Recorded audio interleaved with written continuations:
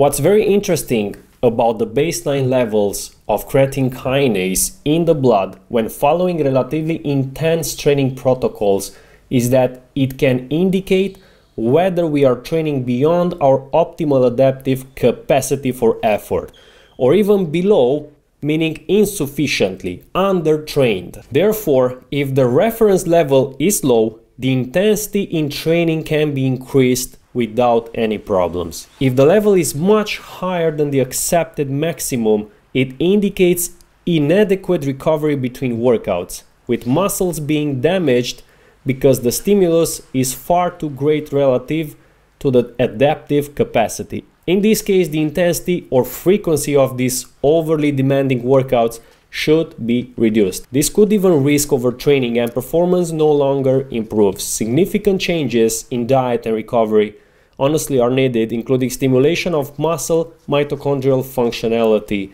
and I'll talk this in a future video, increasing the number of capillaries in the muscles and developing the myocardium, the heart muscle. Now, creatine kinase is an enzyme inside muscle fibers, a very relevant biomarker for those of us who train intensely.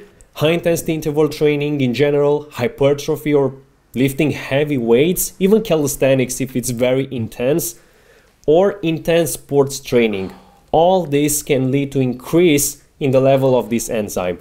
And a too high level leads not only to overtraining, but also to a decrease in performance, coordination, precision in the movements, and clarity as it reaches the brain. Very important, this aspect. It also leads to risk of muscle tears, by the way, if you're always into hypertrophy training.